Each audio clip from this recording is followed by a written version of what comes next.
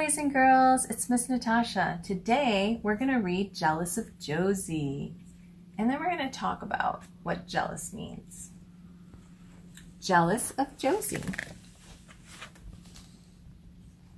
This is Josie, Miss Laurie said. She is joining our class.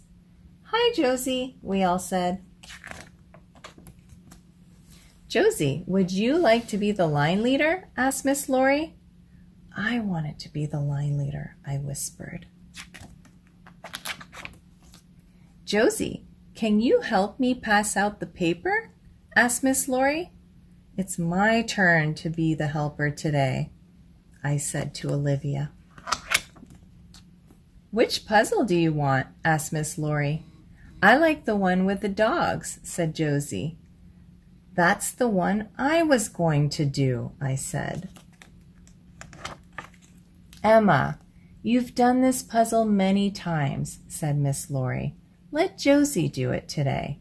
Fine, I said. Who cares?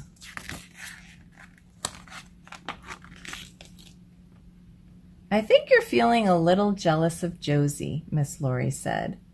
But Josie gets to do everything, I said. It's her first day, said Miss Laurie. Can you be in charge of showing her around the playground? Hey, Josie, I said. Do you want to play? At recess, Josie and I did everything together. So let's talk about this book for a minute. In this book, Josie is the new girl at school, and because of that, she's getting all the attention. And Emma is feeling jealous about that.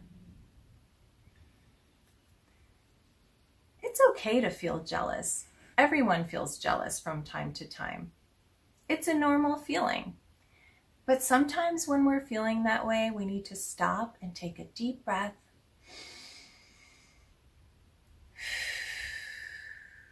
And try and think about maybe how the other person is feeling. It was Josie's first day at a brand new school. Do you think that maybe she felt scared or alone or shy?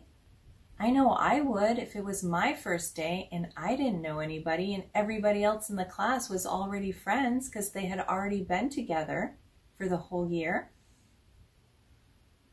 So when Miss Laurie came up to Emma and asked her to show Josie around the playground, that gave Emma the opportunity to be the helper that she wanted to be.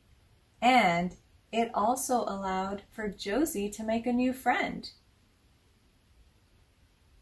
So sometimes when we're feeling a little bit jealous, we just need to stop and take a deep breath and think about how the other person is feeling. And maybe that will help us become helpful instead of hurtful. Well, I hope you guys enjoyed that little story, and I'll see you all soon.